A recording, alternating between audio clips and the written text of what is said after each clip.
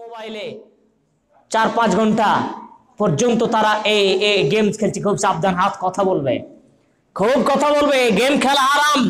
এখানে কথা চলে এসেছে বলে আপনাকে বলছি, মোবাইল কম্পিউটারে যত রকমের গেমস হয়, যত রকমের গেমস হয়, সমস্ত রকম গেমস এগুলো হারাম।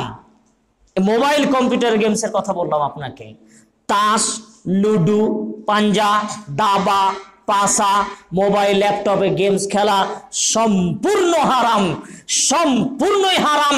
কেউ যদি এইগুলো খেলে, মোবাইলে গেম খেলে, লুডু খেলে, তাস খেলে, দাবা খেলে, পাসা খেলে, ক্যারমবোর্ড খেলে, কেউ যদি এগুলো খেললো, যেসব খেলাতে শরীর চর্চা নেই, অপচয় সময়, যেগুলোতে শরীর চর্চা নেই, অপচয় সময়, কেউ যদি এই ধরনের খেলা খেলে,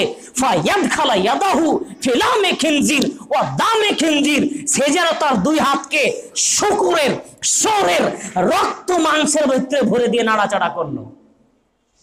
মোবাইলে যে গেমস খেলে, সে তার 2 হাতকে শুকুরের রক্ত মাংসের ভিতরে ভরে দিয়ে নাড়াচাড়া করে, আর জিন্দেগিতে খেলবে না। এখন ডিলিট করে ফেলো ওটাকে। আমাদের না খেলিলে তো আমাদের দিন চলে না।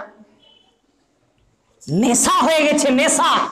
বহু মানুষের এই গেমস খেলা মোবাইল একটা নেশাই পরিণত হয়ে গেছে।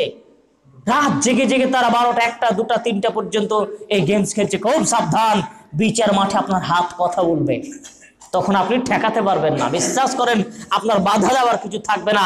এটা 3 নম্বর পদ্ধতি। লা ইলাহা ইল্লাল্লাহ, লা ইলাহা ইল্লাল্লাহ।